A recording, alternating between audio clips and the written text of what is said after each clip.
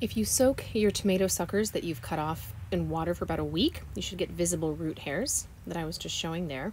And that's a sign that it's time to pot them up. So I take my biodegradable grow bags, I fold them down, and I put just a bit of soil in the bottom. The goal is really just to make sure that those first roots are well covered in soil and they stay moist and they keep growing.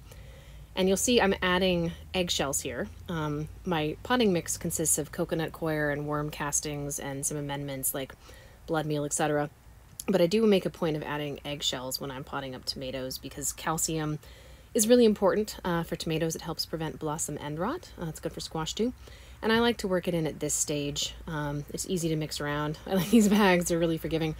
And it just means that once this is potted and into the soil and worms and microbes are working it through, it'll just make sure the calcium is really, part of the soil and really, really available for the plant.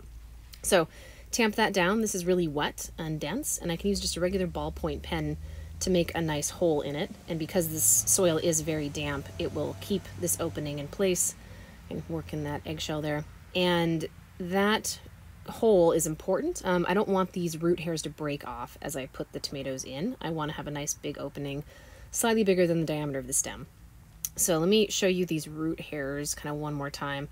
This is what I'm trying to protect here as I'm putting this into the soil. I don't want to knock off any of those visible white roots. So gently slide it in to that large opening, and then I can use these flexible bags to just press on the outside and get a really good seal of damp soil around the stem.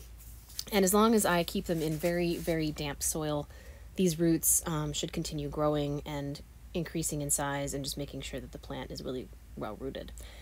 So with these grow bags, I start with just a little bit here.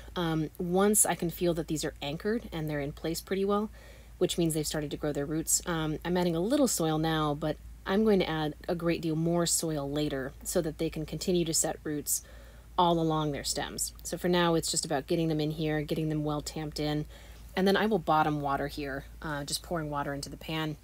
That allows the soil to continuously take up more liquid as it starts to dry out and make sure that these roots are in a wet environment and they'll continue to grow. And then again, in about 4 or 5 days, I will remove some of these lower leaves, add more soil, roll these bags up, and keep them going. But for now, this is the first step.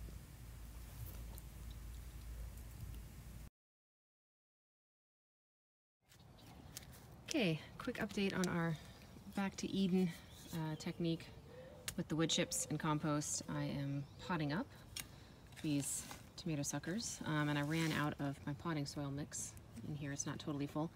So what I'm going to do is harvest some from this lovely pile of decomposing wood chips. And the whole thing of the back to Eden method is that you just do a big deep pile of wood chips, and at the bottom it starts to compose and form really nice soil. And yep, it's working. So here, I don't know if this will show or not, but just as a quick update, this is definitely working. We're getting some really nice kind of fine compost happening at the bottom. So I'm going to dig that up and fill these the rest of the way. And as I was transferring these guys, 1, it's really warm, and 2, worms. So this is a really good compost pile. And finished product, full of compost. So, hope these guys continue to size up, and I'll probably put them out in the garden in another week or so.